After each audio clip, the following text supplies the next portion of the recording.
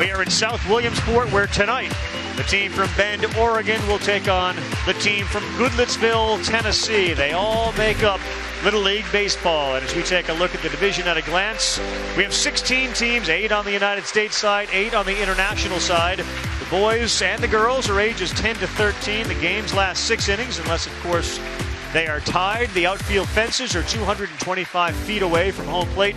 And there is a mandatory minimum play rule for everybody to get in. Earlier today, Panama scored 10. They beat Mexico 10-2. Esmith Pineda went deep. He had a 3-run home run.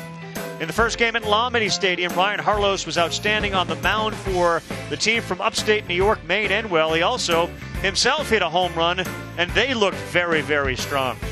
Meantime, next door, the game's still going on. Clayton Campbell, there's been an error in the game, so it's not a perfect game, but he has yet to allow a hit. What a statement Australia can make by throwing a no-hitter and beating Italy in their opener of this 2016 Little League World Series.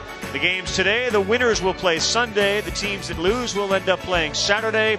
And Friday, we have 8 more teams in action. We're looking forward to seeing Bend, Oregon and Goodlettsville, Tennessee, a familiar name to those that follow Little League World Series action. They were here in 2012 and distinguished themselves quite well as they took the United States Championship that year. Alongside Jessica Mendoza and John Crocker, I'm Carl Ravitch. All right, everything's a little different. Everything's a little smaller here, but the booth feels the same. Now you get to talk about Little Leaguers. This is your first time here? First time in Williamsport, first time doing Little League. What do you think? I'm giddy right now. Are you kidding me? I got here at 11 a.m. It's just been hanging out with the kids. It's been awesome. Yeah, everybody that comes here says the same thing. As far as the action on the field, it's going to be interesting. You look down to see Tennessee, and you see 2 kids that look a lot alike. They actually have twins on the team. Well, yeah, twins do look alike most of the time. And Tyler and Tanner's catching. Tyler's playing first base. They bat 1-2 in the lineup, Carl, and they have been table setters in the regional in 4 games combined. They scored 11 runs. If Oregon's going to win, they got to keep those 2 off the bases. Let's go down to Jamie, to the dad of the 2. Yeah, Carl, not only do you have the twins on the team, you've got their dad, who is one of the assistant coaches, Jeremy Jones. And 4 years ago, they were here as a family, as baseball fans. They were sitting up on the hill cheering on this Goodlettsville team as they made their championship run. And I asked him what it's like to be back now as a coach and as a dad. He said it is a dream come true. He knew that the team was good enough, just didn't know that they could actually get here. I also asked him just how competitive the twin boys are, and he said everything is a race. Even putting toothpaste on a toothbrush becomes a competition. So definitely look for those guys to try and one-up each other here in Williamsport. They both had huge regionals. They accounted for 10 hits and 23 at-bats. So we look forward to seeing the Jones twins on the field. Again, we've heard about this Goodlettsville team. We've seen them before.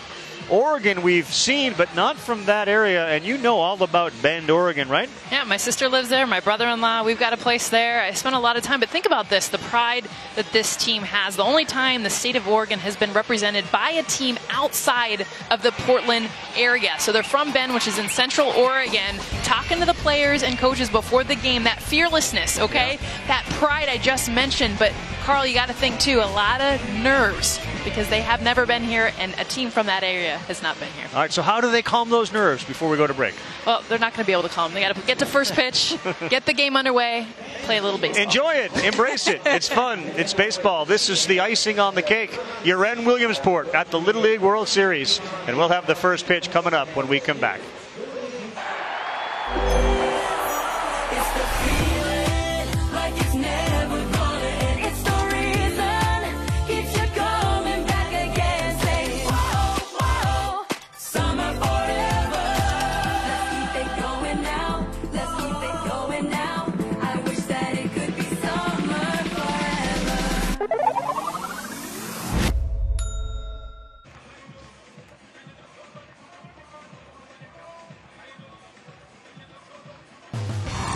Little League World Series is presented by Kellogg's Frosted Flakes cereal.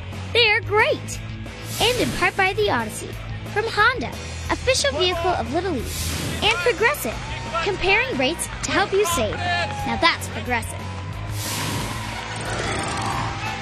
Team from the southeast, Goodlettsville, Tennessee, has taken the field, which means we'll get a chance to see the boys from Bend, Oregon bat first. 6-time overall, a team from Oregon has made it to the Little League World Series. We take a look at today's lineup as you first look at the map. And when you go from the Northeast and Mid-Atlantic way on the right side of the country, we're way on the left, where the Northwest region has teams from Alaska, Idaho, Montana, Oregon, Washington, and Wyoming. Here are the boys, presented by Kellogg's Frosted Flakes.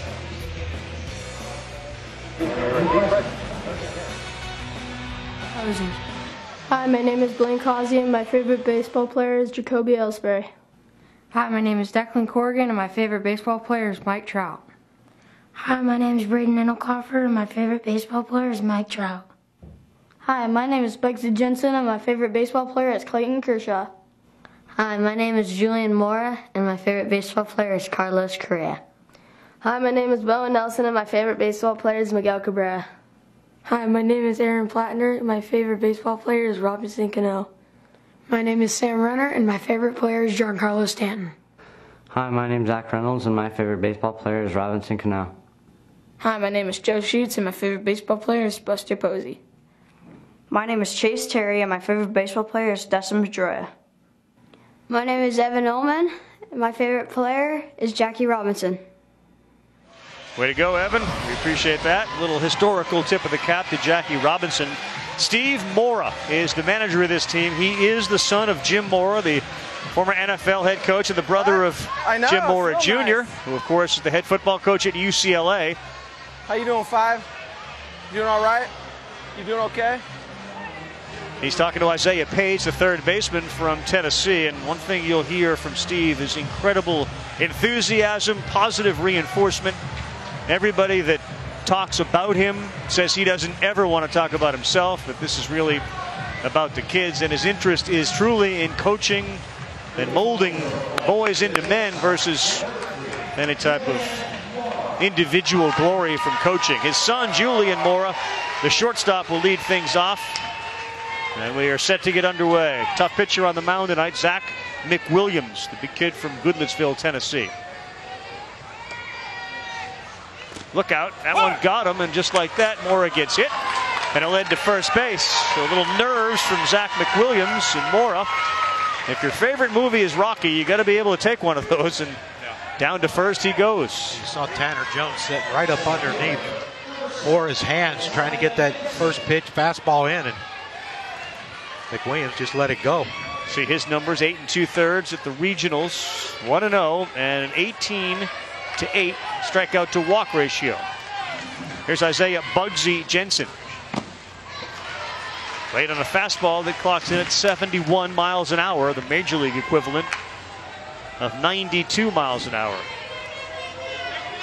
Mound here 46 feet away from home plate, and the base path's 60 feet. That ball is fouled off on the attempted bunt. Bugsy's got a little Hunter Pence action going on. Rolling up the pants. Yeah, he and Mora both. Julian Mora. I was surprised when none of them said Hunter Pence was their favorite player. Maybe they just like the way Hunter wears his pants. I think there's a whole idea that it helps with your strike zone, but I don't know. See how accurate it is.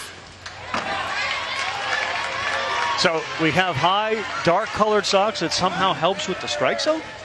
Apparently. That's really? The whole idea is that you won't get called a lower strike because you think that your strike zone is where the pant leg is. I'm not sure the umpire can look at the pants, look at the ball going at 92 miles, or equivalent of 92, and say, oh, or it just his looks pants really are higher. cool. His pants are higher. That's a ball. Fashion statement.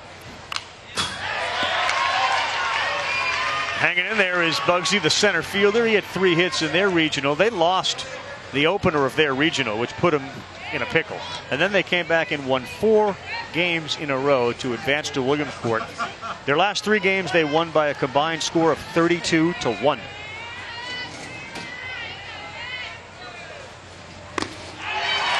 First strikeout of the day for Zach McWilliams. Talked about the pitch speed equivalent being 46 feet away. You see some of these kids throw at 77 miles an hour. That would be like facing an Aroldis Chapman fastball. Here's Bowen Nelson, the right fielder, had a huge regional, had 7 hits and 15 at bats. This is a grounder to third. Page to second, to first. Not in time, but a good turn by Page and Easton Dillard at second to knock off the lead runner.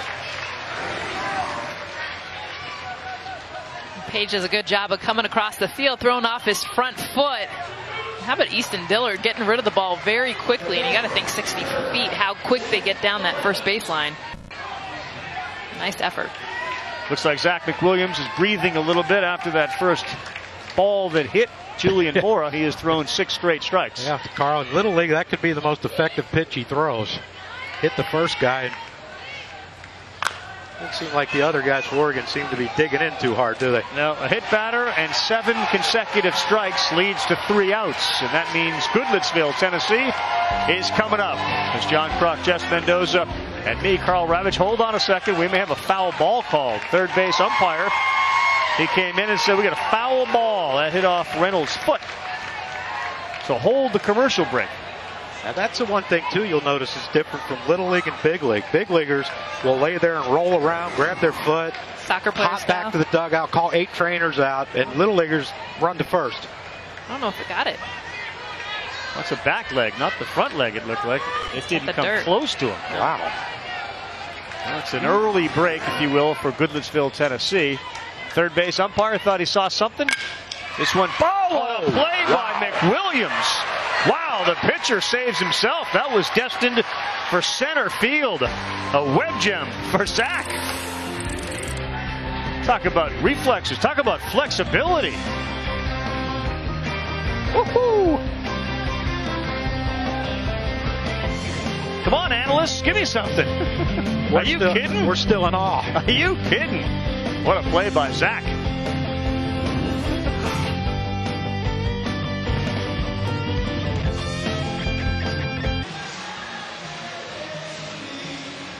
Underway with our second game in the United States bracket. And we're going to get a chance to see the team from the southeast, Goodlettsville, Tennessee, come to bat for the first time. They were an offensive juggernaut back in 2012 when they went all the way to the United States Championship game and won it. Tough region to come out of. They play those games, the regional championships in Warner Robins, Georgia, a team we've seen a lot, but a lot of states represented in the southeast. Time now to meet the kids. It's brought to us by Frosted Flakes. Hi, my name is Robert Carroll. My favorite player is Dustin Pedroia. Hi, my name is Easton Dillard. My favorite player is Derek Jeter. Hi, my name is Brock Duffer. My favorite baseball player is Craig Kimbrell. Hi, my name is Ethan Jackson, and my favorite baseball player is Bryce Harper. Hi, my name is Tanner Jones, and my favorite baseball player is Mike Trout. Hi, my name is Tyler Jones, and my favorite baseball player is Mookie Betts. Hi, my name is John Henry Knotts, and my favorite baseball player is David Price. Hi, my name is Zach McWilliams. My favorite player is David Ortiz. Hi, my name is RJ Moore. My favorite baseball player is Mookie Betts. Hi, my name is Ryan Oden, and my favorite baseball player is Giancarlo Stanton. Hi, my name is Isaiah Page, and my favorite baseball player is Domingo Ayala. Hi, my name is Carson Rucker, and my favorite baseball player is Derek Jeter. Hi, my name is John Luke Simmons, and my favorite player is Randy Johnson. Wow, we've gone but not forgotten.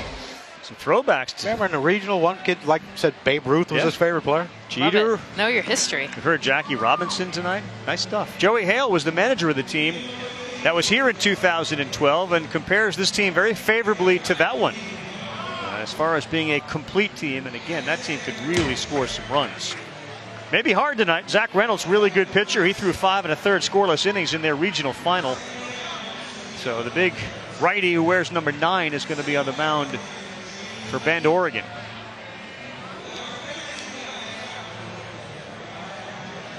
Turned out to be a good top half of the first. It was an odd call there on the foul ball that wasn't, but it didn't result in any damage or really any added pitch totals to the pitch count. Only 1. I think Williams got to flash the glove a little bit. Yes. Smoked salmon and elk for Zach Reynolds. Food of a power pitcher. I've had smoked salmon before. I've not enjoyed elk. That tells you what part of the country he's from, too. Yeah, Northwest. without question. Elk's pretty good. That one is a good one on the corner to Tanner Jones, one of the 2 twins. He's your catcher. He had a couple of home runs in that regional in Warner Robins, Georgia. And his brother Tyler waiting to get a bat in his hand. He actually has it in his hand, waiting to get into the batter's box. Pretty good rip there from Tanner. Left-hand hitting catcher. Not too, it's kind of a rare thing. Phillies, like the 93 team, had a and a leadoff hitter at that. Pretty good one. Yes, we did. Brian McCann, a left-handed hitting catcher. Yeah. AJ Przinsky. All right, maybe there's more than I thought. Boy, there's a lot of them. 3 out of 60 guys in the big leagues. Good pitch in the dirt. And a nice job by the team from Oregon. Tanner Jones retired. Love what the catcher did right here.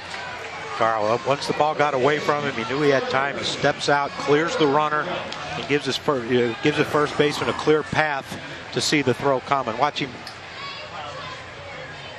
how this ball goes in the dirt. He blocks it perfectly, and then he picks it up and gets a good angle to throw to first base where he's not throwing over or around the runner.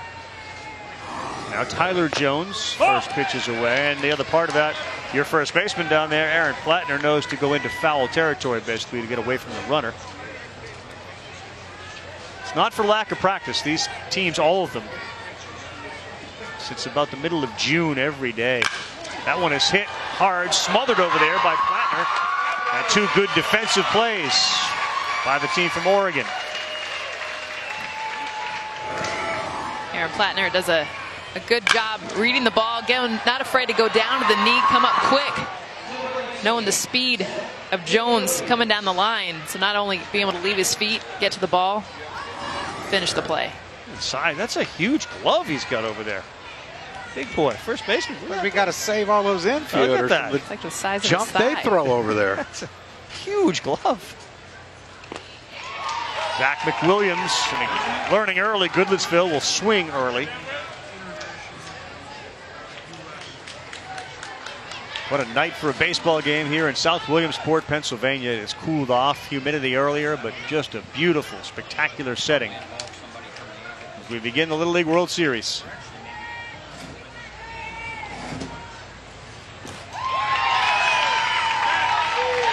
Earlier today, a phenomenal start for that team, the team from Maine, Endwell, New York, the Mid-Atlantic champions.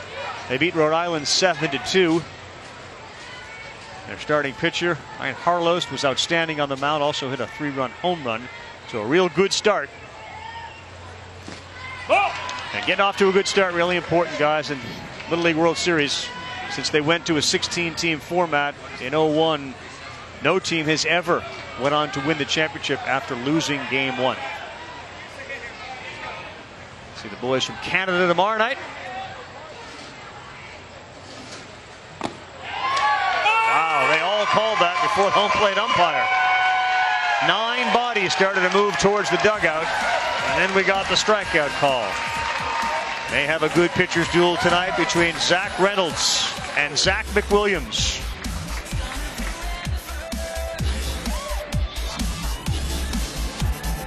The only thing that says small-town America more than Main Street and apple pie is a parade like this one. The annual Grand Slam Parade that welcomes the world to Williamsport and the Little League World Series.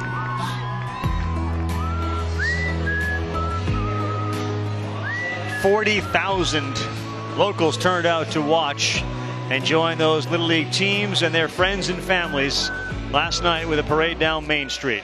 Our fresh take from Williamsport brought to you by Subway. Panama a winner 10-2. And Endwell, New York, who we just saw watching tonight's game, gets a double, triple, and a homer from Ryan Harlost.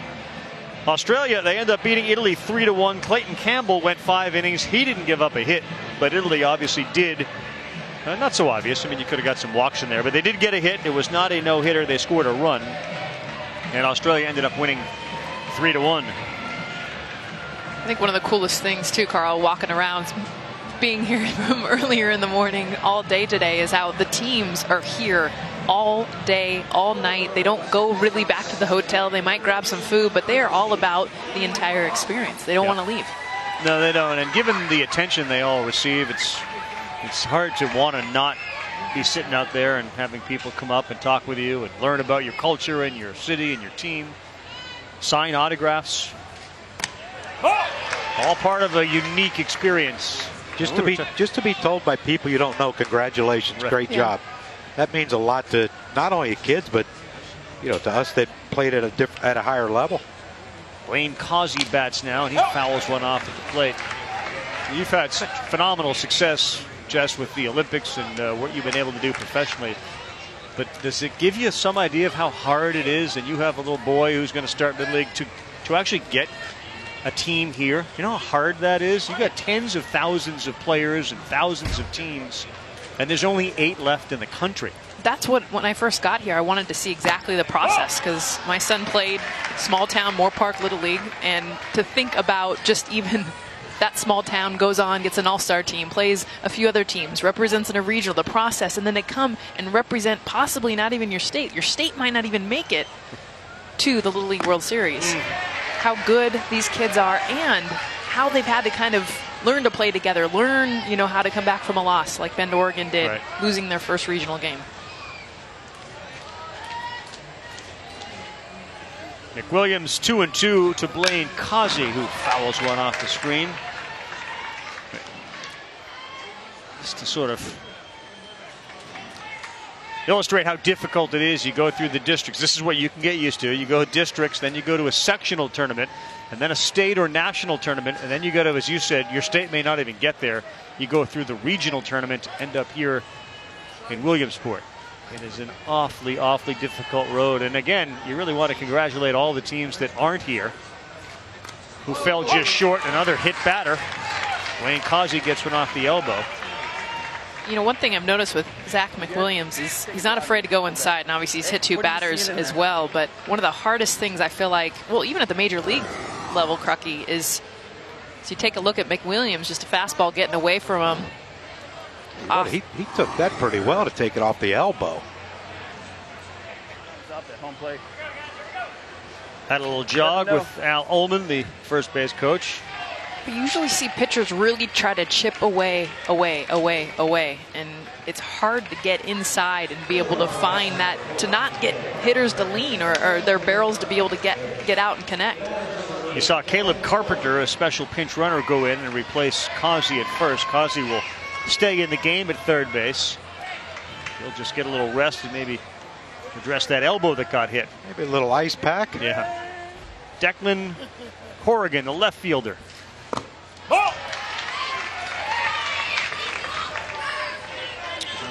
Last inning when Moore got hit to lead off the game, they tried to bunt him to second base and was ineffective at doing that job.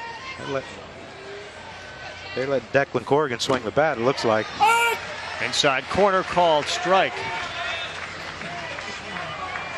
Second straight Little League World Series appearance for a team from Oregon. 6-time overall Wilshire Riverside Little League. Last year came here and went 0 for 3. He tried it, and he said it's a strike. It's exactly what they did in the first inning with Isaiah Bugsy Jensen. Until you get a strike, you're bunting after you get 1 strike. Tough pitcher, puts you in a big hole with 2 strikes, as this one is delivered to Corrigan, and it's just out of the glove. And no foul. I thought maybe a foul ball, but no, that's a strikeout on Corrigan, and the second for McWilliams.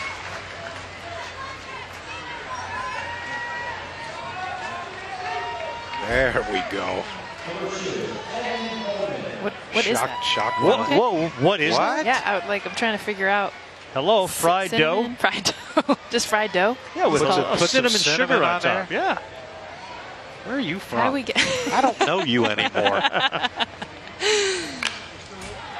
So disappointing. Eating elk and smoked salmon. Yeah. Elk. Fried dough. Does that help? Oh. We call those funnel cakes where I'm from. Really? Yeah. Yeah, I get that. I would have agreed with that, but we call it fried dough up in the Northeast. A fried dough. Nope. See? There you go. So I don't sleep for 18 more hours. Who cares? It's sugar. Funnel cakes. And there you go. Thank you, Doug Holmes. He's got my back. The great debate. This brings me back to another conversation we had about food when it was the sprinkles or jimmies on top of ice cream. Yeah. Sprinkles. Right. And in the Northeast, they're jimmies. way outside. That's going to be a strike 3. First base. Runner heads all the way down, but he was occupied, so he's coming back. So he's out. The runner can move up on a pass ball, and he does so. Third strikeout of the game. We'll call that a wild pitch. And down to second goes the special pinch runner, Carpenter. Aaron Plattner's got a chance. See if we can get a run on the board for Oregon. Had a good regional, had 3 hits. Oh!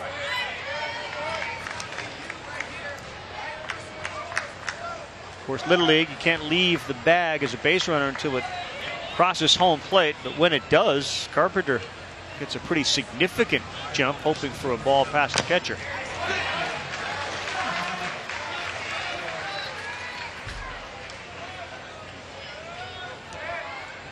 Really impressed with McWilliams. His command, his demeanor.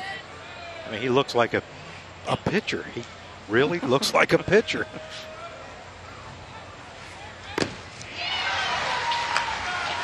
He's got the little hop after the pitch. I mean, I love it.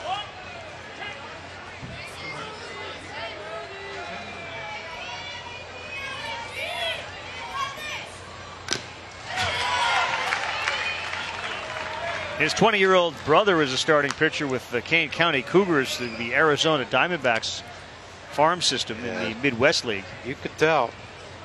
Here's some mechanics that are working. Yeah.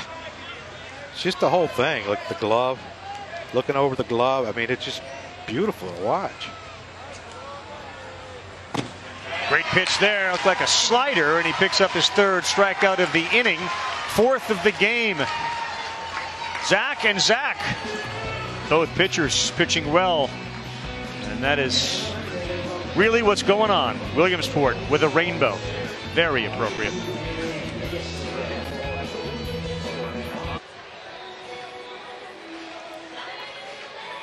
Welcome back, everyone. Every boy and girl, favorite Major League Baseball player. So we sat down and heard what the big leaguers have to say when they hear that they are the favorite player of somebody in Little League.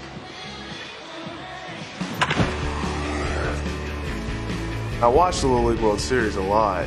You know, even the kids from Tennessee, I'm still not their guy. I'm waiting for that kid, and when I get him, I mean, he's going to get some stuff. Now I'm sure a ton of kids are going to say David Price is my favorite player, and I'm just going to have to send all my gear out. But that first kid that says it, you know, he's going to get a nice little care package, that's for sure. There have been a few who have said David Price is their favorite player. And as a result, they're probably sitting there waiting for some David Price swag. John Henry Knotts. All right, what do we got? David Price. He has identified you as their favorite athlete. Price, of course, now a member of the Boston Red Sox, but before that, he played college ball at Vanderbilt University, not far at all from Goodlettsville. And with more on that, we go down to Jamie. Yeah, I'm here with his former coach at Vandy, Tim Corbin, and you have some World Series experience yourself. Your team winning it all at Omaha a couple years ago, but this is your 3rd time here at the Little League World Series. What's this experience like for you to come here as a fan? Well, it's a little bit different, but in a lot of ways, it's got an Omaha-type feeling to it. I mean, I think because of the age of the kids, it's pure. It's really raw just to see the emotions of the kids and how they play and how they interact with one another. And we've been fortunate in the state of Tennessee to have teams from Greater Nashville participate. So it's been a lot of fun watching these kids. Why is it important to you to come out and support these guys? It's because you start knowing the families. I mean, some of these kids, brothers, played on the last Goodlettsville team back in 2012. And now it seems like Maggie and I just are connected with youth baseball in a way that kind of draws you to them, and it's the feeder system, and maybe someday these kids will come to Vanderbilt. That's not the impetus why we're here, but we still like following the kids. I got to ask you too. One of the guys that helped you win your World Series title, Dansby Swanson, made his debut last night for the Braves. Did you have a chance to watch that at all, and what did you think? Oh yeah, I got to watch it. Pretty good. I thought it wasn't a surprise to me that he handled himself so well. Hit the first ball hard, and then he got a base hit after that, and he picked up 2 hits. But I thought once he gets up there, he's going to stay. He's going to make his mark. He's a very good player, and He's filled with confidence, and it's contained. It's kind of right where you want it. But I'm just glad he's there. It's a good spot for him right now. All right, well, enjoy the rest of your time here in Williamsport, and thanks so much. Thanks, Jamie. It's great. Tim Corbin, who has really turned the Vanderbilt program into a power in college baseball. I wonder what Tim thinks about the talent level here. I mean, given that Vanderbilt is one of the premier college programs in the country, what he thinks about this talent level. What's your impression of the talent level in just the short time, Jess, you've seen it? I think just their knowledge of the game, and we can talk about, you know, the physical skill sets at a younger age. Third baseman is playing Kazi. Nice play. Remember, he was the one that got hit by a pitch, so his elbow's okay. You know, Carl, he got hit in the left elbow, so unless he can't reach for the ball, he's in trouble. But the throw, look at this play, though. Look, nice. Catch it on the big hop. Take your little step. Make your throw to first. Good throw, low throw, so the first baseman can stretch. The fundamentals, Jess, they're at a premium here. And that's something even at the major league level that I've been shocked with, and Tim Kirchin talks about it all the time, is you know, the lack of knowledge of even when to take third base on a base hit when you're at first. And you know, just the knowledge of the game that's gone away. And what I've been impressed with talking to these kids, it's not just the coaches. The players understand, and I think that's where Little League and the coaches here have done a good job of not just telling them, but having them know what they're doing.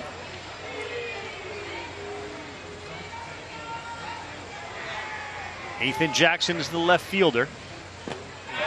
Took something off that one, and he misses and evens the count up 1-1. Ethan had a pretty good regional. 5 for 10, 2 homers. 600 batting average. Yeah, I'll take not bad. that. 2 homers in that regional championship game, too. Oh, and he loves the Sandlot. That's a classic. Generational classic. One of the great. Well, it does appeal to a lot of different people. You're right. We had Jamie talk about how the Rhode Island team and the team from New York took the bus from Bristol, and the coaches couldn't quite appreciate the music selections that they were playing in the back of the bus. That's a good way to put it. Couldn't quite appreciate. I think they termed it bad music. Yeah. Trying to say they hated it. That's what we're trying to get across here to you people. Team that's won it 3 of the last 4 years, Japan. Always fun to watch. They got to be excited. Baseball is returning, softball and baseball, to Tokyo in 2020. That was just announced a week and a half ago in Tokyo, Japan. 6,631 miles away from Williamsport, Pennsylvania. I'm available to coach, just in case anyone needs me. What's that? What sport are you going to coach? Available to coach. In case someone needs me. Softball. Come on. Ripped up the middle. That's going to be a hit. Ethan Jackson continues to square the ball up from the regionals, and he brought it with him to Williamsport. Hard hit ball right back up the middle. First hit of the game for either team. Yeah, it was getting kind of a little boring watching the pitchers dominate. Now we need some hitters to start going off right here. Ethan Jackson, oh, what a, he had a great regional. He's just now continuing it here in the World Series. The biggest thing when you're in a postseason of this magnitude, every series is different. So the sectionals and the whatever to the regionals and now to here. But it's nice to get your first at bat, get your first hit out of the way, and now it's let's play ball. R.J. Moore has gone on as a special pinch runner, as Ethan Jackson will sit.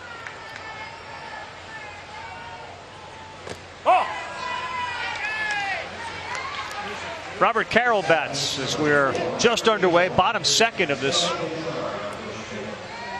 opening round game in the United States bracket between Oregon and Tennessee, representing the Northwest and Southeast regions.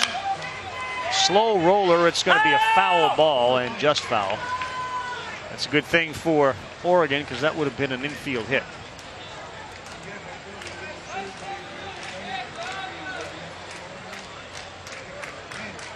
You're going to be my hitting coach, Japan? Yeah.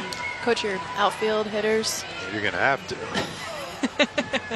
Well, what are you going to do? Sit there and delegate.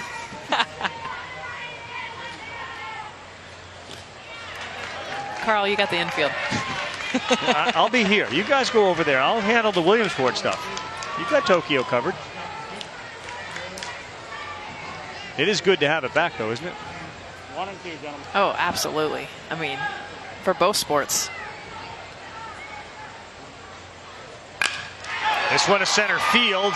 Jensen takes a few steps back, and retreating to first is Moore.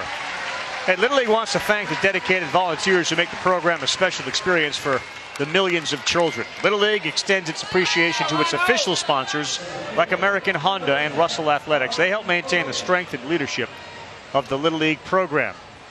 You saw a shot of the parents and the coaches, the volunteer umpires. It takes way more than a village. In fact, it takes a world to keep the Little League programs going and going so strongly. Now Ryan Oden bats. That's a called strike.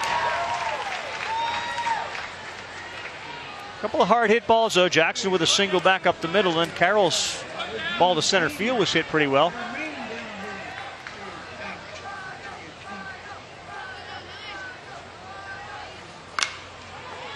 Well, that's the biggest thing you notice in the first inning. And Carl, anytime you got nerves flowing, which you can't, every kid here is going to have a little bit of nerves, your heart's pounding.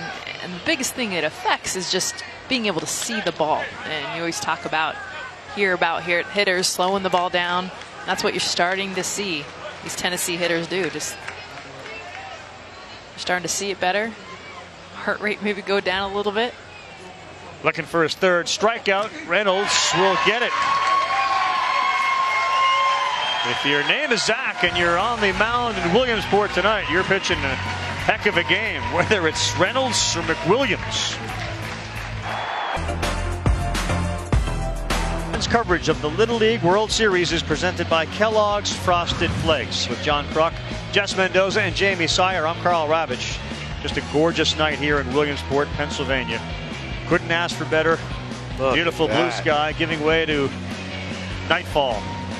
Games already in the books. Panama a winner early over Mexico 10-2. Endwell, New York starts the Little League World Series off with a 7-2 win over Warwick, Rhode Island.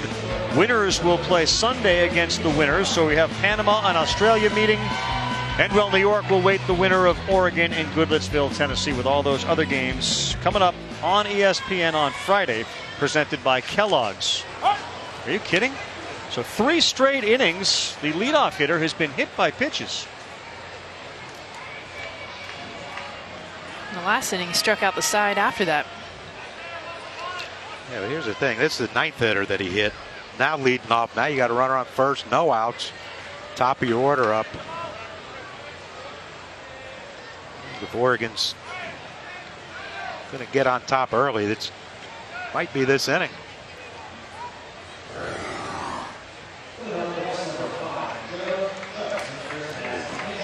Got the elbow guard on the left elbow, and it hit him on the right forearm. Special pitch runner Joe Schultz has gone in. He's in fact a straight substitute according to the official score. So Joe Schultz will take over and catch for Braden Edelkoffer. Top of the order, Julian Mora. Illegal pitch. Ball on the batter. Illegal pitch. Counts on pitch count. I heard the umpire. It looked like Zach McWilliams had started his delivery and stopped it. So that's now ball 1.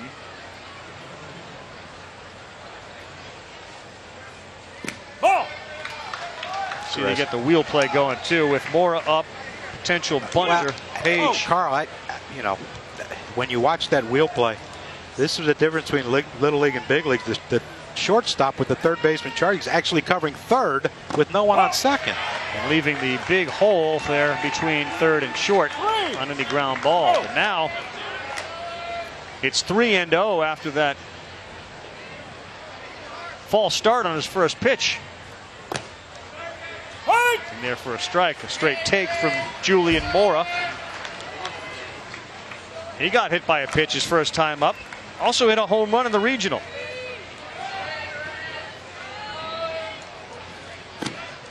Late on that one.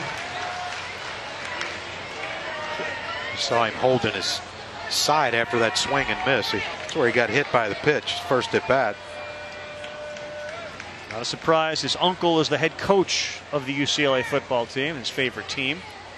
That one misses, and now a little rally going thanks to some wildness from Zach McWilliams.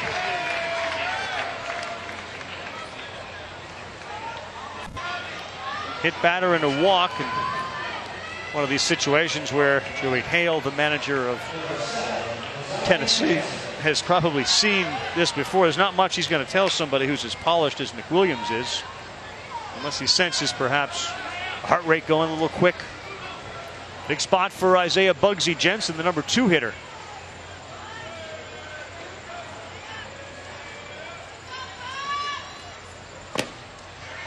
Ooh, that is a close pitch. Yeah, he just missed it, but you wonder if that false start he had that was called a ball when Mora was hitting, you wonder if psychologically it's getting to him a little bit. Because even a 3-1 pitch, a 3-0 pitch was a good pitch. 3-1 pitch was up, and Mora helped him out with a swing on a fastball up. Record for hit batters at the Little League World Series is 4.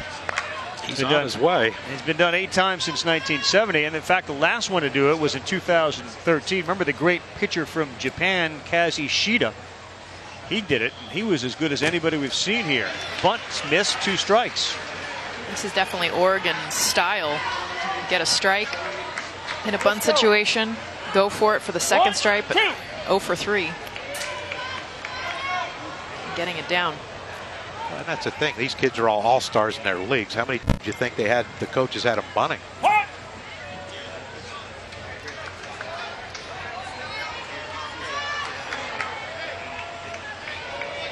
Secrets being told on that dugout. Whispers going on.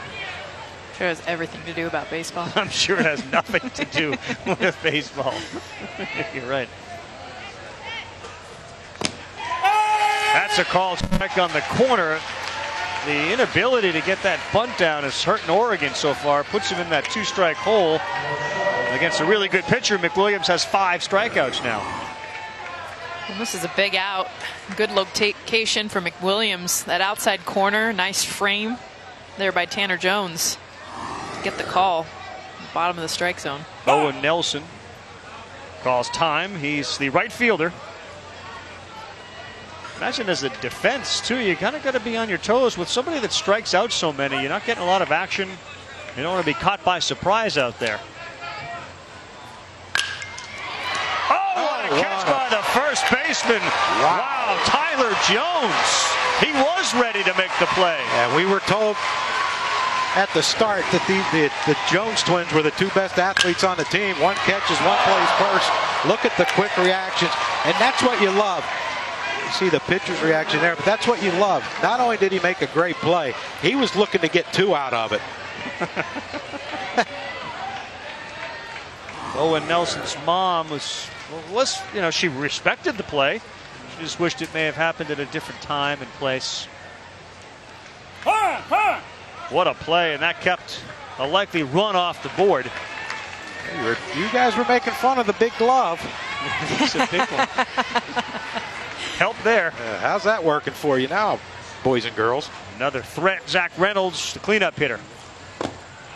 Laid on a good fastball from McWilliams, who seems to bear down when he has to.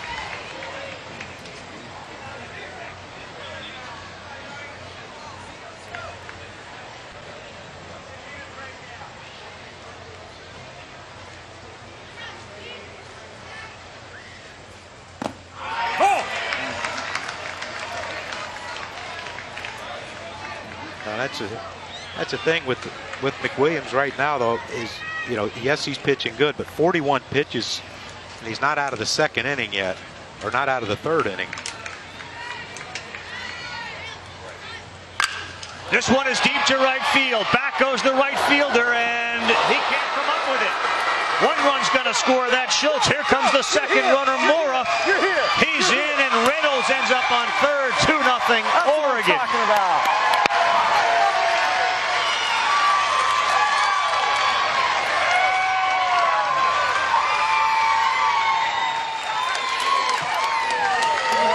Well, the outfield was already playing deep, respecting the power of Reynolds, and Brock Duffer, who just came in this inning into right field as a defensive to come in for the game. He's deep. He already just misread the ball, and it drops in for a triple. And a 2-0 lead for Oregon as Zach Reynolds helps his own cause. The pitcher ends up on third. It's been a story today. We've seen the pitchers, especially at Lomity. Earlier, Ryan Harlos hit a home run for the New York team. He ended up getting the win, and now Reynolds has put his team on top 2-0. What happens in the process of becoming a little league pitcher hitter to when you get to the big leagues and all of a sudden you can't hit anymore? Why is that? Madison Bumgarner will. You go from your best athlete to the pitchers. Majority of them are the worst athletes.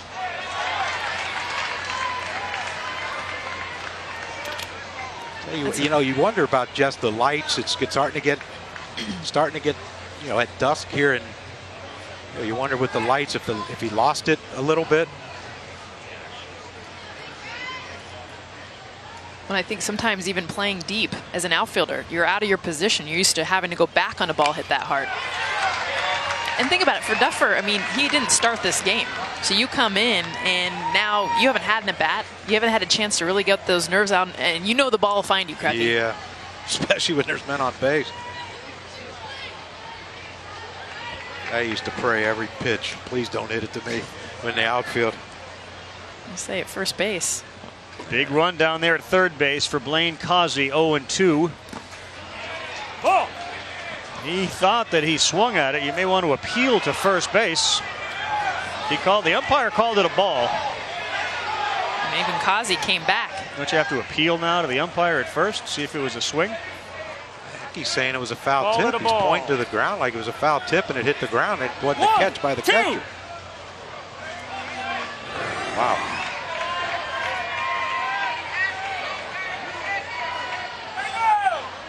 Now they appeal. Wow. Not called a foul ball. That's a close one. In any event, he holds up, and we're still playing with a 1-2 count. Nice job behind the plate from Tanner Jones. We've got to make sure nothing gets by him, and it won't. Hangs on, and that is strikeout number 5 for Zach McWilliams. Now the guy comes to the mound who's got 3 strikeouts of his own. Zach Reynolds, the big triple, just out of the reach of the right fielder Brock Duffer. And Bend, Oregon breaks through first here. It's 2-0, top 3.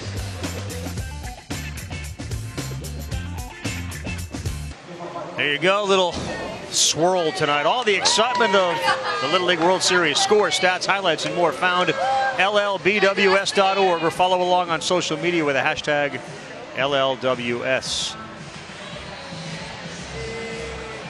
Team from Great Lakes who will get in action tomorrow. All right, Jessica Mendoza, first time here. We got a little 2-zip game, some good pitching. You've seen all the food varieties and all that. Is there anything that really is just resonating with you? I think just the amount of people that are globally. I mean, just walking around, I was talking to the Panama coaches actually coming in the stadium for this game. And it's just amazing the love for baseball and how it resonates to all ages, all different countries, and you feel that here. We know that, but you feel it when you're in the stadium. That is the unifying factor for all people here, baseball. Easton Dillard will lead off, so we have 8-9, and then back to the top of the order. Zach Reynolds now pitches from in front. Signs and chairs and sitting on the hill, chilling out, watching a Little League Baseball World Series game. Slow roller fielded smoothly, and Reynolds throws wide. Did he get his foot back in time? It looked like Aaron Plattner may have got his toe back on the bag. That was close. Reynolds did everything right except throw accurately. It's a good thing he rushed the throw, because it gave Plattner time to get back and get the base. And this is an athletic move for him to be able to keep that foot at least stretched enough as he makes the grab. He actually had his foot on the bag when he caught it. He just wasn't sure, so he went back. He brought up a great point as we went to the commercial break, as Isaiah Page steps in. And he pops up one to the second baseman. Easy play for Evan Ullman. You know, we saw the batter who had a ball called on him, thought he swung, ran to first. There's another case of a guy who at first base catches it with his foot on the bag, but isn't quite sure. Like the unbridled honesty. Yes. It's beautiful from these players. Usually you get to the pro level and there's a lot of acting going on and selling, which is part of the game too, but there's such an innocence for these kids. It's, I did swing, or, you know, was he at? Let me look to the umpire. I'm not going to tell you. It's a beautiful, beautiful part. Now back top of the order. Tennessee's being held in check. Twins Tanner Jones and Tyler Jones.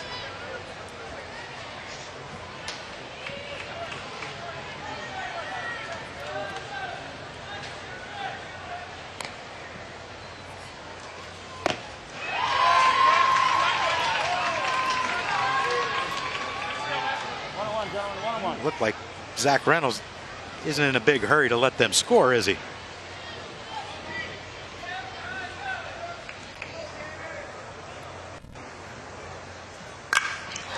may have just given up one. That is a big blast to center field, and Tanner Jones puts his team on the board. That one traveled about 280 or so feet straight away center field.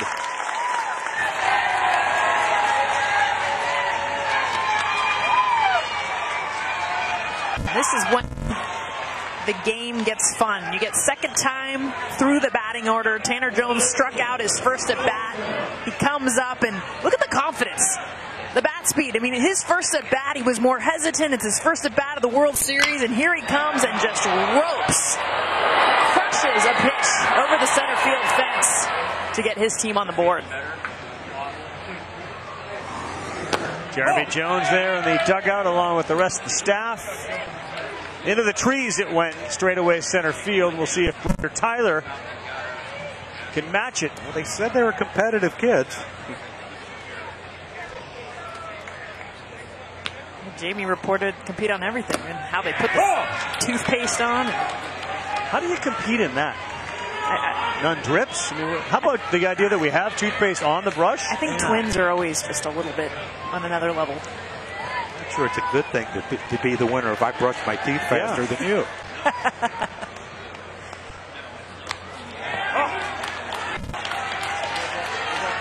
Tyler's happy he wasn't a right-handed hitter for that pitch. So this is the twin stare down pregame. Don't blink. Push.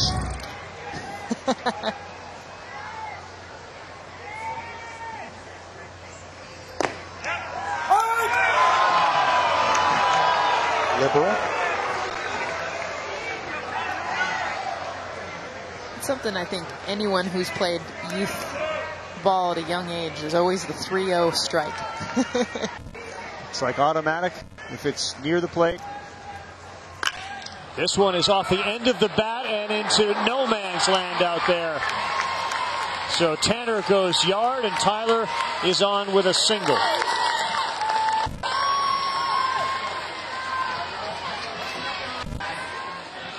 Tanner backed him up with the home run.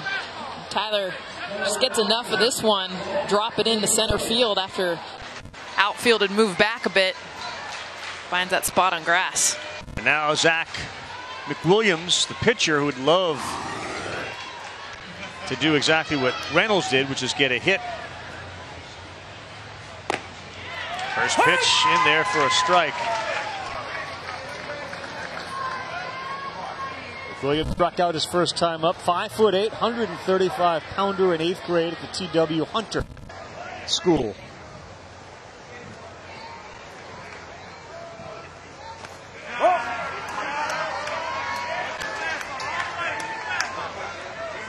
Zach McWilliams' favorite player, David Ortiz of the Red Sox. A lot of Red Sox fans down in that Nashville, Goodlettsville area. His best sports moment, he threw a perfect game.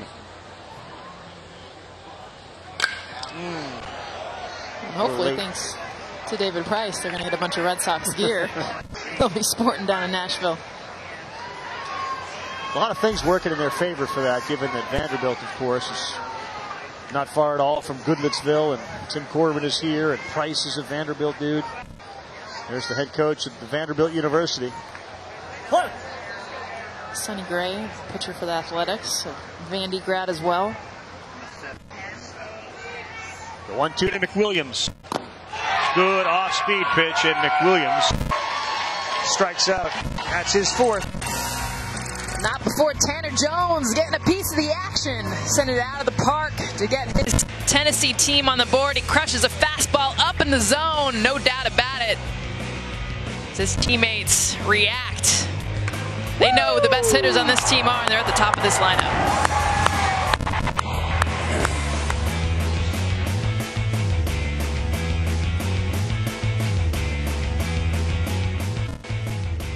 Little League World Series presented, of course, by Kellogg's Frosted Flakes. John Kruk and Jess Mendoza joined me, Carl Ravitch in the booth, and Jamie Sire down on the field. Oregon's got a 2-1 lead earlier today. How about it? One of the greats of all time, Grand Marshal of the parade last night, Johnny Bench. He's not going to throw out the first pitch. He's going to get behind the plate to catch the first pitch, which is where the greatest offensive catcher of all time is most comfortable. Kids from Cali are in the house. Chula Vista and the Kangaroo kids from Australia. Fresh off a nice victory today over Italy, Sydney, Australia.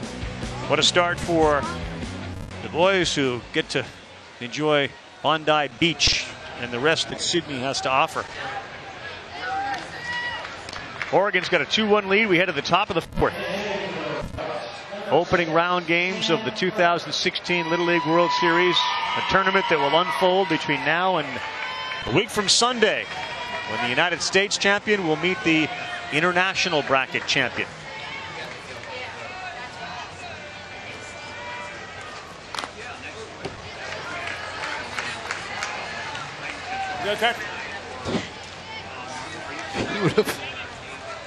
Think that hits him if he doesn't swing at it? Corrigan just turns a little, that ball hits him too.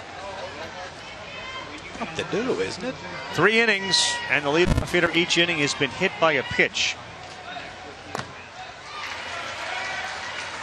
John brought up a good point earlier too, Jess. As fast and as hard and as effective as McWilliams is throwing, his pitch count. To be careful.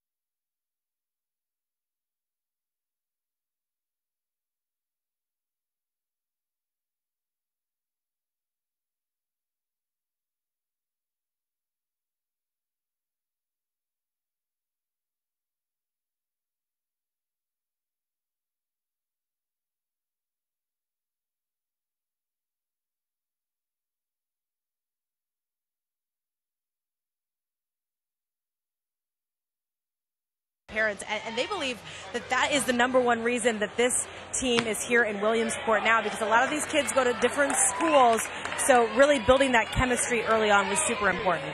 And Jamie, I think that's everything. I mean, yeah, they probably saw some awesome baseball, but you got to think sleepover, staying in the hotel, going and getting meals, the stories, the rides, and bonding. That's huge. And when you remove yourself from your hometown, put yourself in a really awesome place like spring training, that's memories they're going to have for the rest of their lives.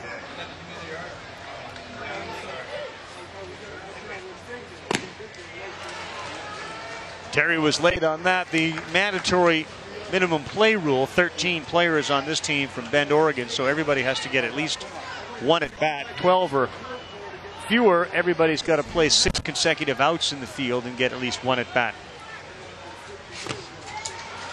Chase Terry swings and misses at that, 2-2. So middle innings, usually when you see your substitute players get their chances to play either in the field or get their at-bats.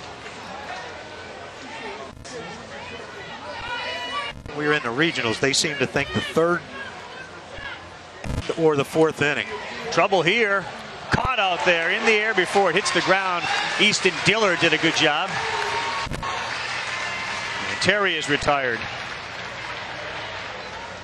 Yeah, third or fourth inning. They try to get their subs in to give them an AB and then move forward. Depending if it's, if they're top of the orders up in the third, they're not going to hit for those kids. But in the fourth here for the Oregon team, they're 6, 7, 8 hitters coming up.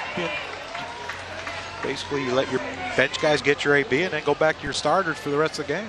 And these have been very productive substitute hitters. Caleb Carpenter, you're looking at now, had 3 hits. The Cowboy, they call him. He's a rodeo champion. He was talking about how much it helps with his hand-eye coordination, because trying to, let me see if I get this right because I'm not a rodeo. I understand, but he said when he gets the rope around the heels of the steer, that's serious hand-eye coordination. A running steer being able to hook him on the heels. You convince me you know what you're talking about. Shaking his head. The rodeo circuit's big in Southern Cal. There's that big Belty war. Sounded cool. And he won, a finalist of the National High School Rodeo Association, the junior division. Ooh, close to him. He was 9th place in the team roping in the junior rodeo nationals. And what I like about this Bend, Oregon team, what their coaches emphasize, is let them play as many sports as possible. And that was a big part of them letting him miss part of the season to go be a part of that. Hey, Jess, as somebody from Montana, and I've been to several rodeos, you did a good job. So yes! Yeah, I was really nervous. About. As soon as I heard your voice, I'm like, oh no, Jamie's going to tell me. I know Jamie knows. How hard is what he does, Jamie? I mean, that's hard. I mean, I've never done anything like that, but no, I mean, that takes some skill. Strikeout there from McWilliams.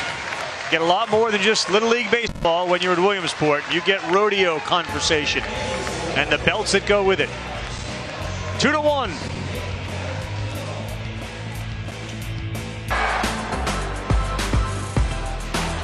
Having a really good time at the Little League World Series Night 1. And what a night it is.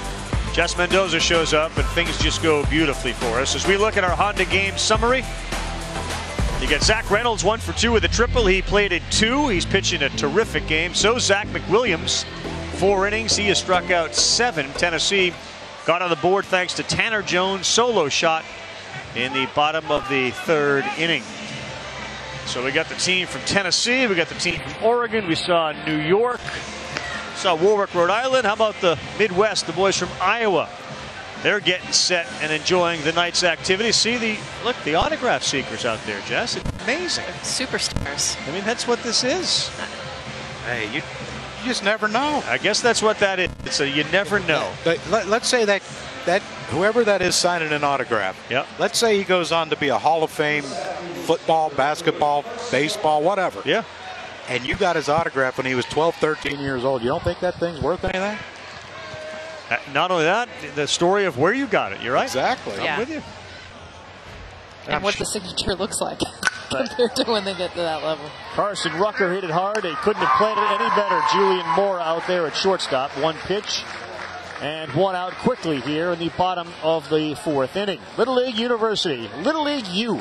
It provides web-based training for coaches, umpires, league volunteers, and parents. Think about it. An awesome tool helps you review practice plans, see some ideas for playing catch in the backyard. Visit and join for free at littleleagueuniversity.org today. And again, continuing to try to grow the game and offer some suggestions and solutions to tricky issues like slow, boring practices. How do you motivate the kids to keep them interested? And I love the one of the car rides home. How do you deal with an upset kid that's crying in the car? Or the opposite, how does a parent not go off on the kid the whole way home? Yeah, many lessons for parents is probably more important than the ones your kids are teaching.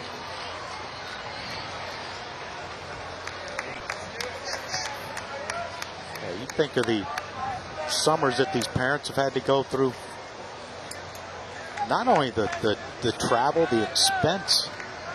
It's look, this road is one you sign up for, and you probably never imagine it's going to last as long as it has for the teams that are here. But the challenges you're presented with, I mean, you think about it. The jobs that you have to ask time off for. Yep. Well, many employers are really. You remember some of the coaches at the regionals, like, okay, if you go all the way, what's your boss going to say? Cross that bridge when we get there. Yep. Predict it.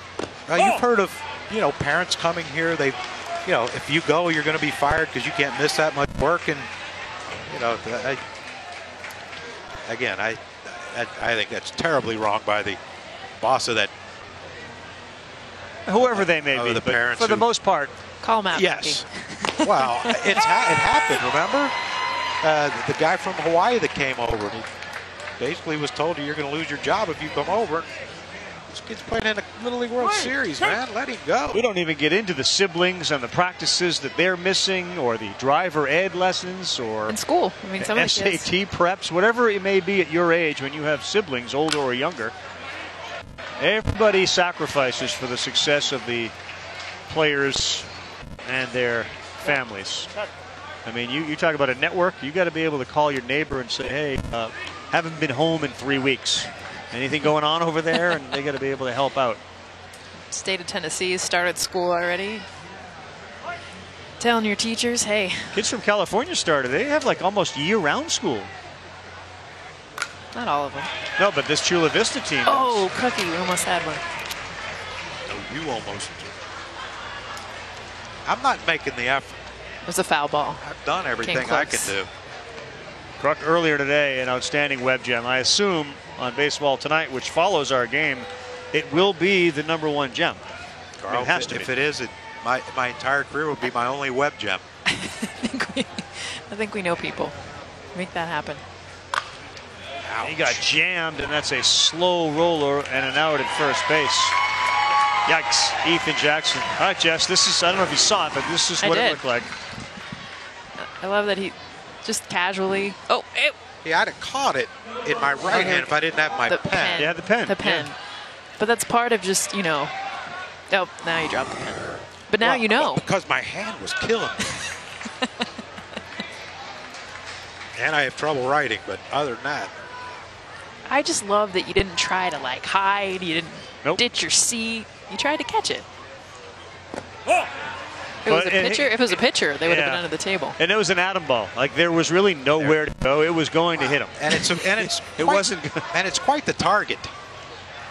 It was coming that quick that he wasn't going to get out of the way of it.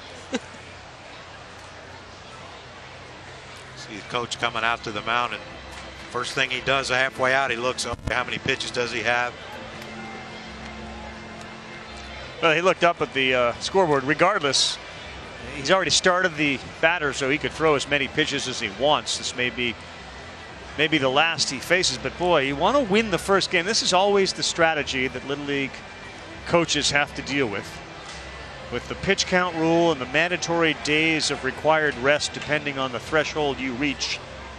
You start to get into a situation when you're only in a 2-1 game, and winning that first game, as we've talked about, is so critical. Well, the first 2 games we saw here at the Little League World Series were more clear winner games, so you were probably able to pull a pitcher. Or feel more comfortable doing it, yes. No doubt about it. But we saw a game at the regionals, Jess. The team was up 7-0. They pulled their starter after 1 inning so he could come back the next day. And in the 4th inning, the game was tied 7-7. Wow. Mr. Karstetter.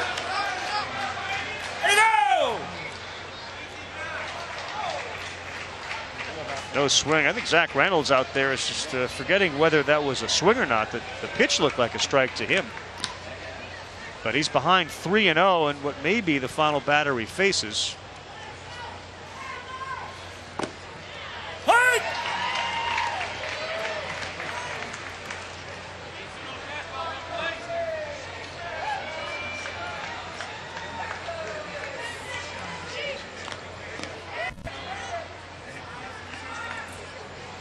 (3-1) to Brock Duffer. 3-2.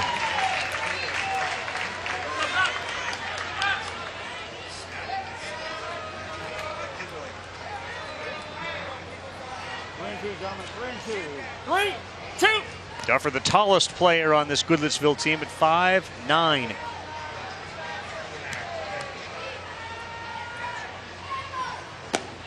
Wild swing at that one, and a good job by Reynolds to come back and pick up his 5th strikeout of the game. We're through 4 innings, only 4 hits, a 2-1 lead for Oregon.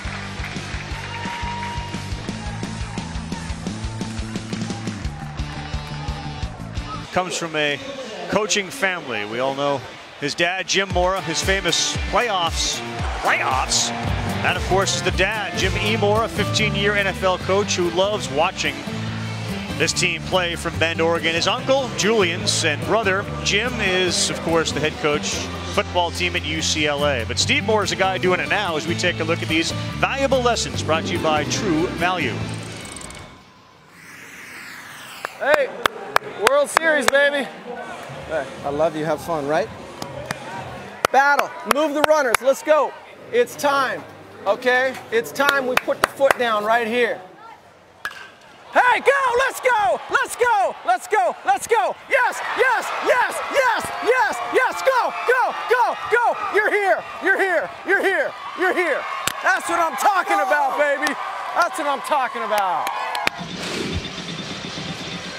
You want to play for Steve Mora and, of course, coach and dad as well. We've got a lot of braces issues. Look out. He's working on Julian's braces. He's tweaking the bar in there. Yep, we're good. All right. You get a thumbs up from Julian. We are good to go. And some braces tips from dad, too. Not just baseball going on. Once a parent, always a parent. And he's done a terrific job getting this team from Oregon, Bend, Oregon, the middle of the state, here to the Williamsport.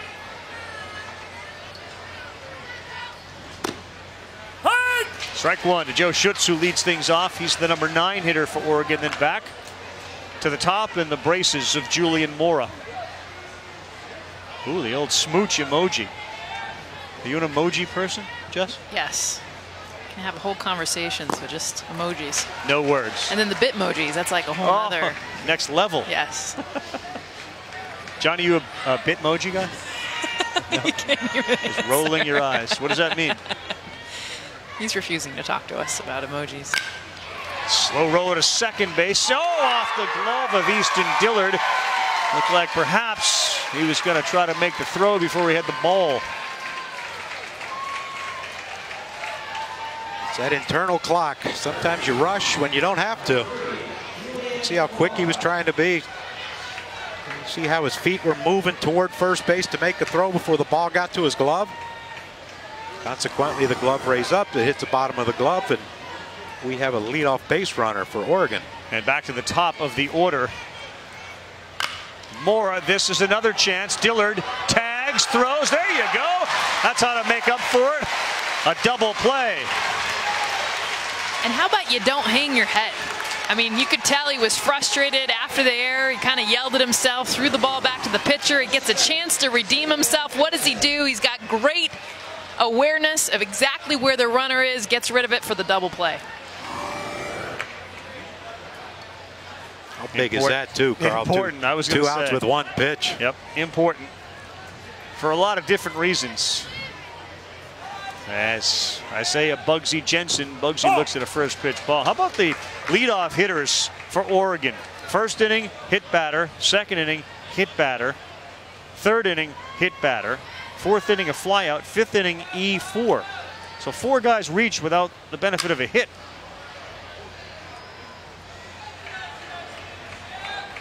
And I think it just tells you how good McWilliams is pitching. You know, usually leadoff hitter gets on, no outs.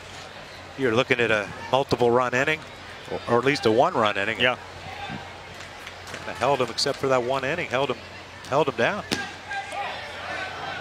He's been great. His defense behind him has been really solid. Got to find out why they call him Bugsy.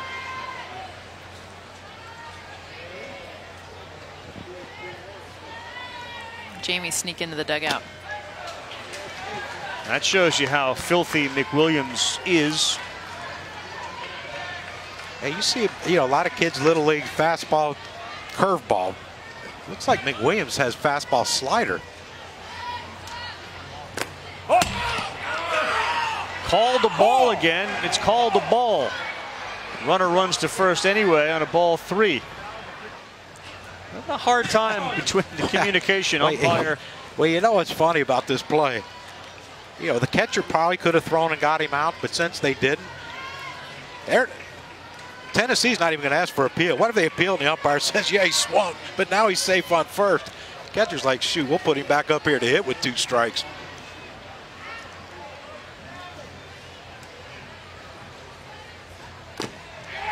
There's a strikeout, so McWilliams twice has seen runners go to first, come back, and he has struck him out. We're looking at 8 strikeouts and the benefit of a double play. Eastern Dillard picks it, tags, and fires for the out. Good game, 2-1, bottom 5 coming up.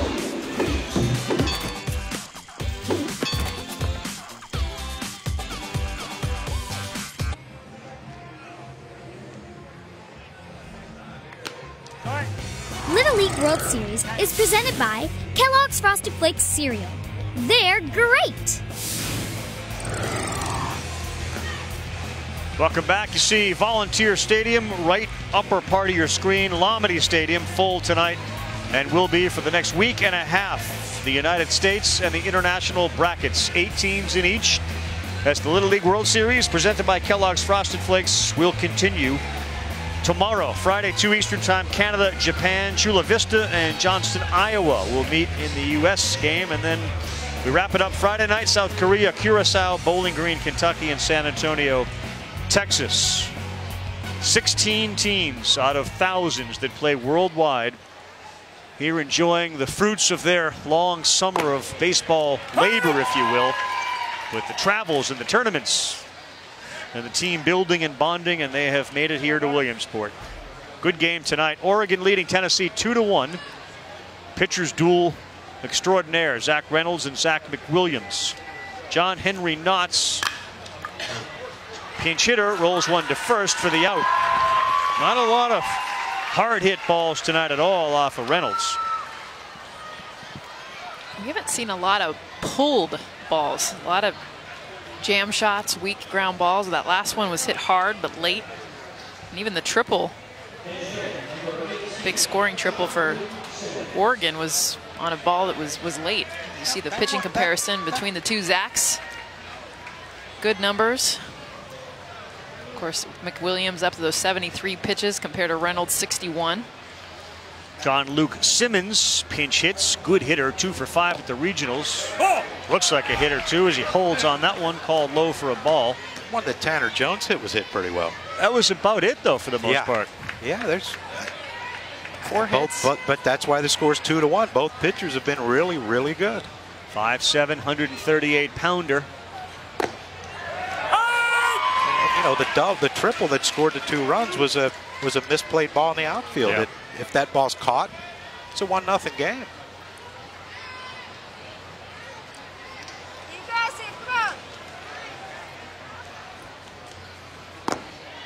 That one's low. John Luke Simmons, Mom Tina, and Dad Rick.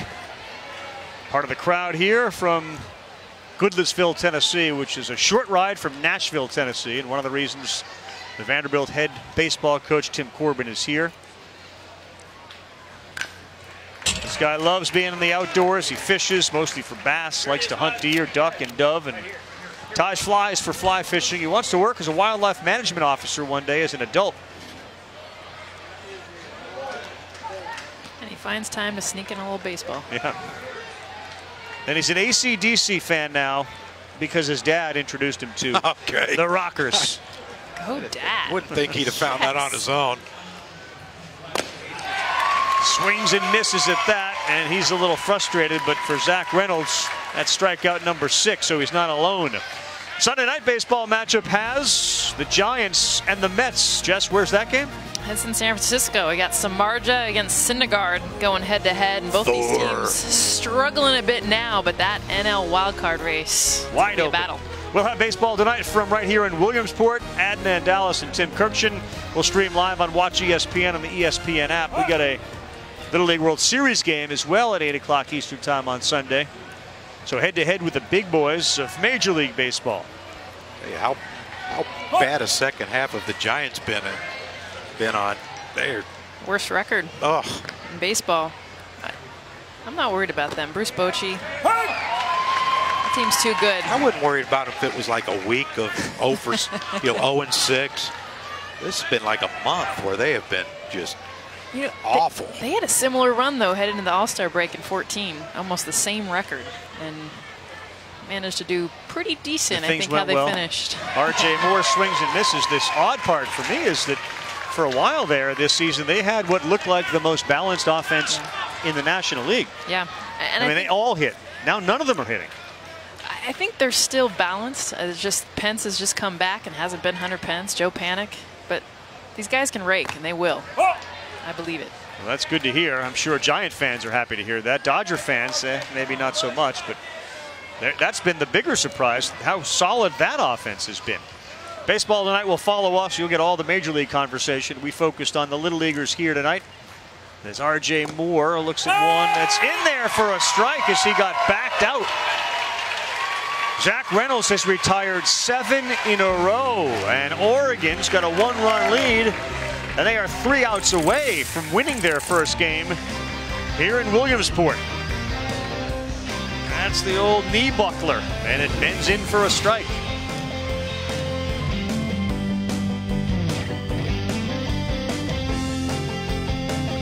To baseball fields, as aerial coverage is brought to you by DirecTV. If you call yourself a sports fan, you got to get DirecTV. If you look kind of closely in between the two fields, there's a stage down there occupied by 2 giants when it comes to broadcasting and talking baseball and sports. Guy in the gray shirt is Adnan Virk, and the guy in the blue shirt is Tim Kirksey. There they are. Not laughing at anything we're saying. They are having their own dialogue. I'm sure it's something about a movie. Probably. Or food.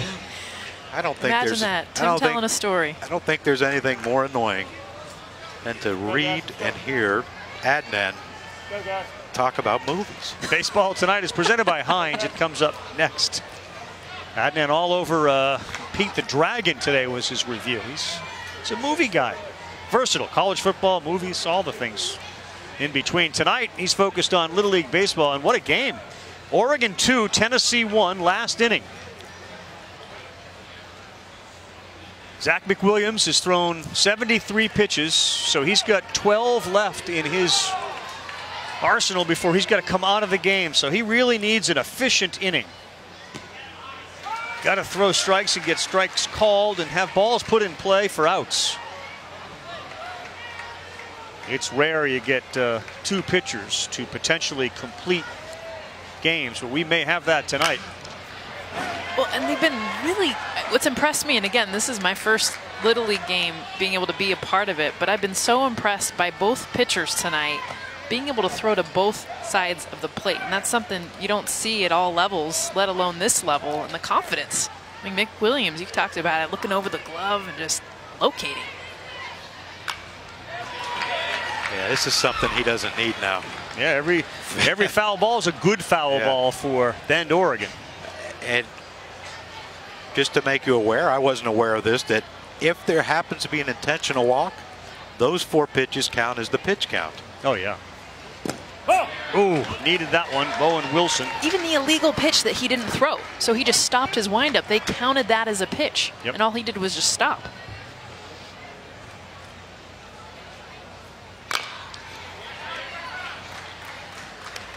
That helps.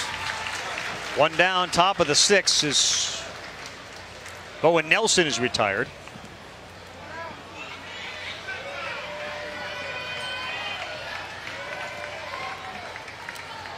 It's a pretty decent sized field, 2/3 the conventional size, 46 feet away, the mound 60 feet, the bases 225 feet around the outfield, and it may come down to just a couple of inches as far as the ball hit to right field and the glove of Duffer, who was unable to come up with it and allowed the 2 runs to score, and that's really the difference in the game.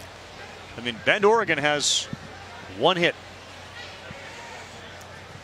Gotta love that, don't you?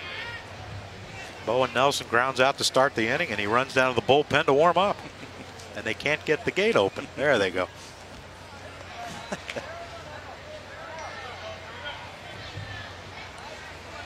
Reynolds is in a little bit better shape. He has thrown 70 of a possible 85. As he'll come to the mound in the bottom of the 6th. But he's at the plate now. Reached on a walk and ended up at third base. That's a hit. And Bend, Oregon's second hit of the game as Reynolds sends one into left field through the shortstop and third base hole. And Reynolds has the 2 hits for this Oregon team. 2 hits in the game. He's got them both. Yeah, a triple. That's right. Yeah. Triple ended up on third base instead of walk. He's knocked in both runs. And you know, if he continues pitching like he's pitching, he's going to have a complete game. Pretty good day. I think so. I think he'll get the game ball. Clock radio. And some sprinkles on his ice cream. Yeah, there you go. Maybe some fried dough. I'll tell you that we talked about this in the regional. In Montreal, I got player of the game after one of the games. They gave me, for being player of the game, a chainsaw. How was I getting that through customs? And to give it to all people. Well, I could have used it. I would have been scared to see you with a chainsaw.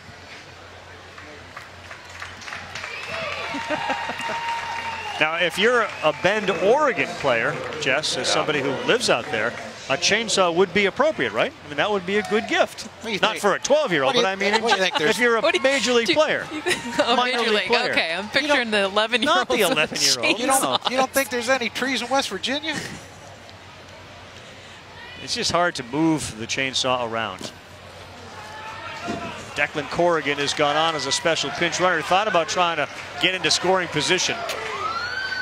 And given the difficulties of getting 3.5 ounces of liquid through, you're not getting a chainsaw through security at the airport. Tough to hide. Fouled at the plate from Causey. The pitch count to 82. If he can get it out here, he will be able to face potentially the last batter of the 6th and go over that 85 pitch count. These are big pitches. And he got him. Good one there. So Causey is down and a chance to get the 3rd out of the 6th inning. Carl, you're exactly right. How rare is this going to be? We might see 2 complete games.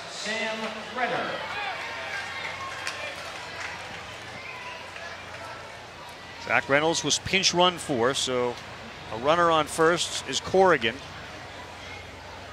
Sam Renner. Strike one. You look at this game, you know, Oregon, 2 runs, 2 hits, no errors. Tennessee, 1 run, 3 hits, 1 error, but that 1 error, the following pitch was turned into a double play. Yeah. Renner on the ground is short. That'll do it. So McWilliams did his job. He gave up 2 hits. Tennessee's going to come to the plate.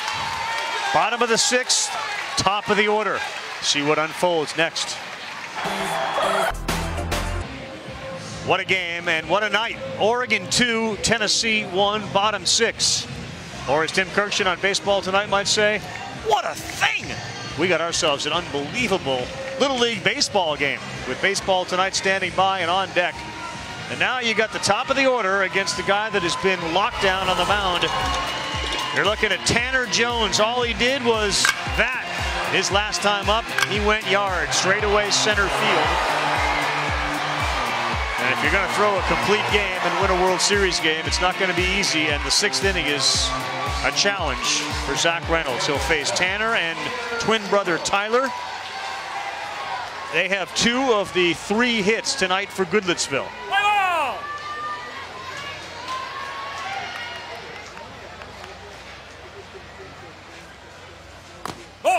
First pitch outside and it misses. And you don't think he doesn't remember what happened last time he faced him. And, you know, you don't want to walk the leadoff hitter, but you don't want to give in either and have to throw something out over the plate that he can get a piece of.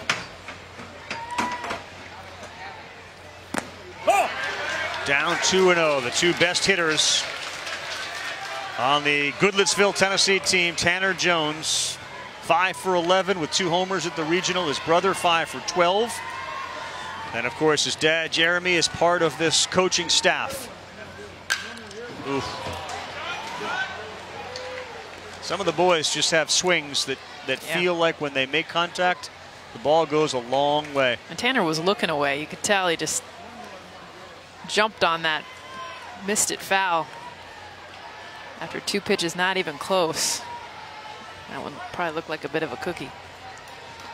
5'8", 128 pounds, Tanner Jones. And he's got him right where he wants him at 3-1. That's the first time I've seen Reynolds kind of like try to crossfire a left-handed hitter. See him do it to a couple righties to get a strike 3, but not to a lefty. Challenged him. That one got off the end of the bat, and it's going to land short of the center fielder. You understand why Caleb Carpenter was so deep and off the bat. You could mistake it for a ball that was hit well, but it was off the end of the bat. You remember what he did his last at bat, and so you assume, okay, it's coming my way. He might have hit another one, and you're playing deep anyway because you don't want no doubles defense. Keep the runner at first base, and just a not a great jump by the center fielder. And now we got action on the Tennessee side. Tyler Jones, twin brother, bats now. Ball 1. They need 1 to tie, 2 to win here in the bottom of the 6th.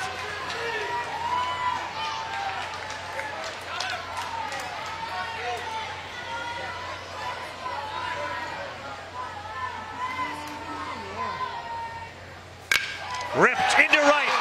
Keep an eye on Tanner Jones. He hits second. He goes to third.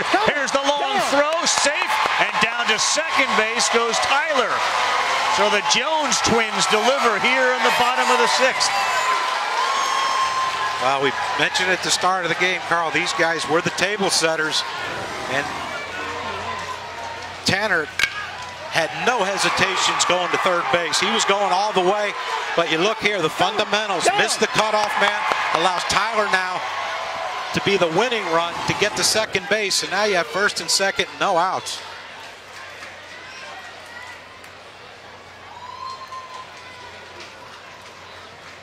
So runners are at second and third.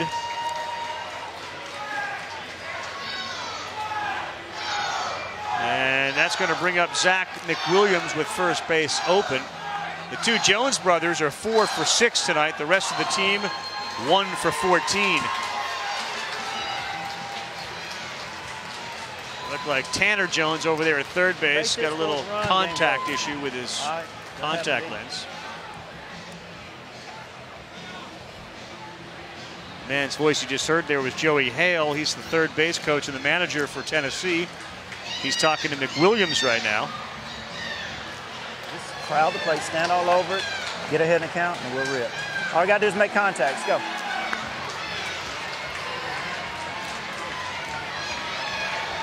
Entelkoffer is the catcher. And perhaps one of the very rare Little League World Series intentional walks coming up, which is going to tack on 4 pitches to the pitch count of Reynolds and get him to 81. And this is a keep your eye on also third base. You just don't see it very often. It makes some sense, obviously, with first base open. Yeah, this is part of the strategy of Little League. Do you want your pitcher to throw 4 pitches, intentionally walking someone to get to 81, knowing that unless he gets a triple play in the next 4 pitches, you're going to have to bring in someone else to pitch to your 5-6 hitter. Well, this is smart too. McWilliams is now trying to get the pitch count up. So he swings at it, and instead of just 4 on the pitch count, the pitch count will go to 8 if he continues to swing, or 7. Now they're pitching to him. Oh, some gamesmanship here at the Little League World Series. Well, that's one of those, if they want to walk you, let them walk you type of deals. I know they wanted to get the pitch count up. Hit. Be ready. But pass ball, get that's pretty bold on the part of the team from Tennessee. Infield, all in, 2-2. High, full count. Tanner Jones single. He's moved to third base on his brother Tyler Jones single. He advanced to second on the throw.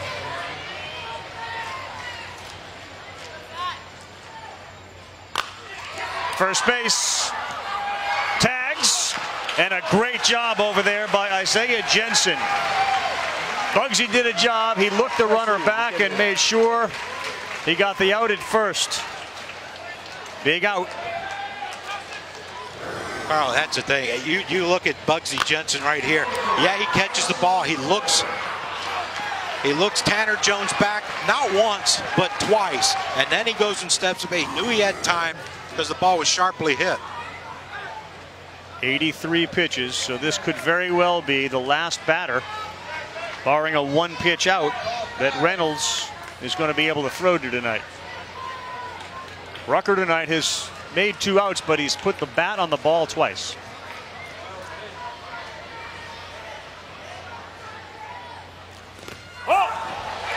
In the dirt, it stays right at home plate. A huge break for Oregon. Indelkoffer didn't know where it went. And a good read by Tanner Jones at third base, even though it took a little bit of time for Indelkoffer to pick up the ball.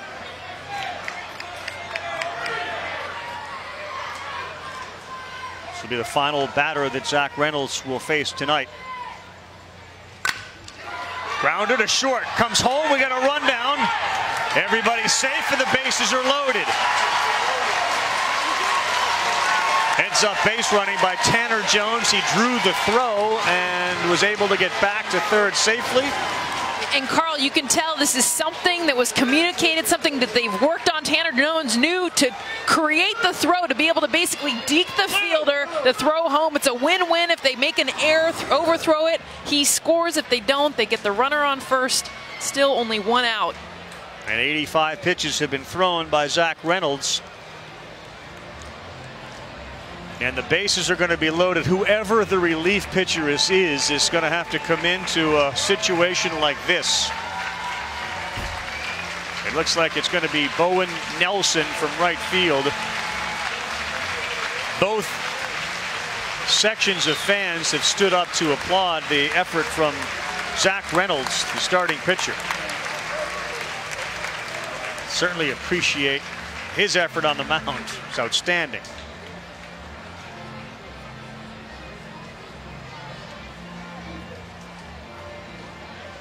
5 1/3 innings. He leaves with the bases loaded. He did not walk anybody, and he struck out 7.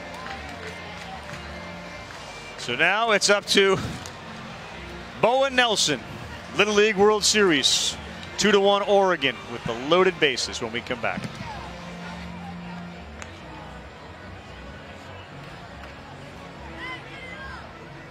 Doza and Jamie Sire. I'm Carl Ravitch. Hope you're enjoying it as much as we are. Little League World Series. Oregon's got a 2-1 lead. We're in the bottom of the 6th inning. 1 out. The starting pitcher has been taken out of the game because he's reached his pitch threshold. And now Bowen Nelson, the 94-pound, 5'2" 12-year-old, has to deal with Ethan Jackson. Ethan hit 2 home runs at the regional. And he fouls the first pitch off. Well, the adjustment for Ethan Jackson's going to be velocity. Zach Reynolds had a really good fastball, and Bowen Nelson is more of a finesse pitcher. Tanner Jones at third, Tyler Jones at second. And you see Bowen Nelson, 2 strikes. You see it, two pitches, 2 swings, both of them off the end of the bat. Because he needs to sit back a little bit longer. But yes, as a hitter, this is when you have to tell yourself you got to try to get jammed. That way you know you're staying back on someone who doesn't throw with great velocity. A little high. You wonder how his mom, Senna, is dealing with it. She's been known to be the loudest of all fans in the stands.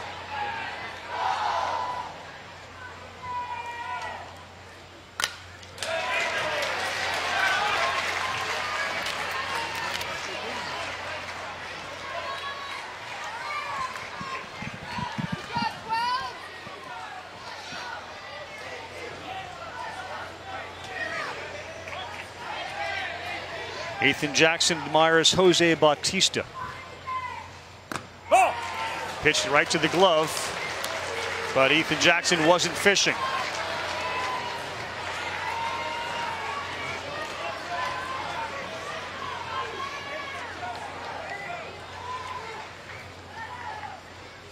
Swings and misses. What a strikeout for Bowen Nelson, and now 1 out away.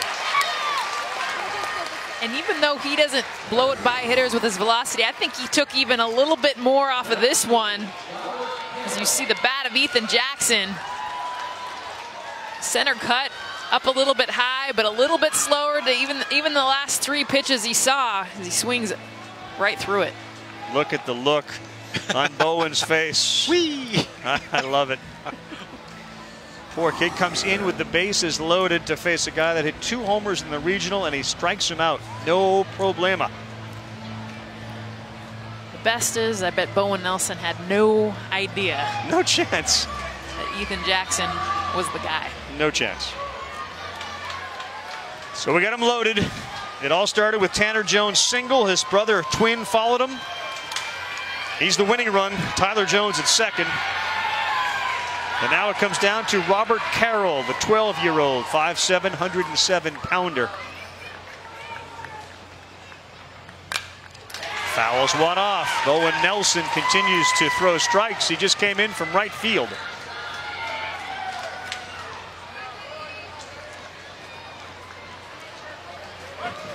Robert Carroll is in his first year with the team.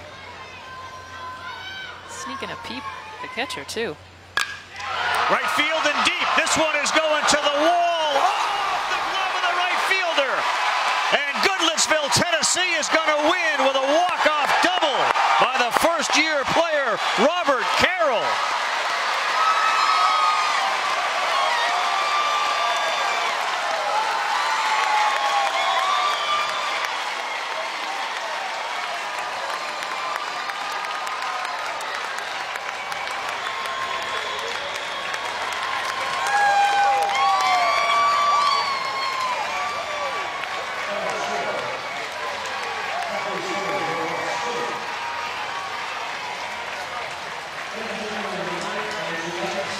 Outstanding effort by Caleb Carpenter in right field. It just went off the top of his glove. A 2 RBI double for Robert Carroll, and Goodlettsville, Tennessee rallies with 2 runs in the bottom of the 6th to win this one 3-2. Carl, I'll tell you, this was a well-played Little League baseball game. Great pitching, great defense, and one big clutch hit.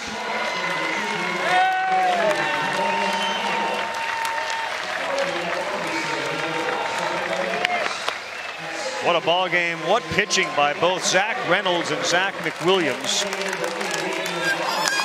And we're up here applauding for both of the teams. What a super game. You're looking at 8 hits and 5 runs. How about Robert Carroll doing a perfect job of staying back into his legs on a pitch that was a little bit slower. And Carl, you mentioned it. Look at the effort of Caleb Carpenter. He got a perfect jump. Perfect to go back on that just off the tip of his glove, and Tennessee. Watch the catch for Caleb Carpenter, the miscatch right off the tip. But you couldn't ask for a better jump, a better reach from the right fielder. But Tennessee, in the reaction of mom of Robert Carroll, Tennessee gets the win. I think that with 1 out, when Ethan Jackson was up, they had the outfielders come in. They didn't move him back. And that's why he had such a long run to try to get that ball. With 2 outs, you play normal depth with 2 outs, and they didn't come get the ball, or they didn't move him back. It ends up going over his head. They have that sign, rally for Jimmy. Jimmy Etzel was a coach on this team a couple of years ago, and he coached a lot of the players when they were 10 years old. He died in May from cancer, and he very likely would have been in the dugout with this team had he survived. So they win one and rally for Jimmy. No doubt, a great rally and a great game. Again, both teams played outstanding, but it's Goodlettsville, Tennessee, the winner tonight. They'll get Endwell, New York on Sunday. Rhode Island will take on Bend, Oregon, and One of those two teams will see their Little League World Series come to a conclusion with regards to championship dreams, but they will play a third consolation game against a team from the international side. We begin tomorrow at 2 Eastern Time with Canada and Japan.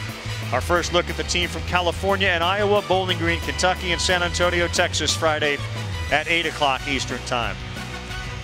Pretty good game one, Jess? You enjoy it? Kidding me? A 1-1 game the entire time? Come back? Couldn't ask for better. We hooked another one, John. Yep. We hooked another one. Mendoza in on the Little League World Series. And so is Carroll, Robert Carroll. His family and the rest of Tennessee tonight, and Goodlettsville celebrate a walk-off win. Much more of the Little League World Series and the Major Leaguers coming up now as we send it to Baseball Tonight. Adnan and Tim. Guys? All right, Ravi, thank you very much. Oregon and Tennessee.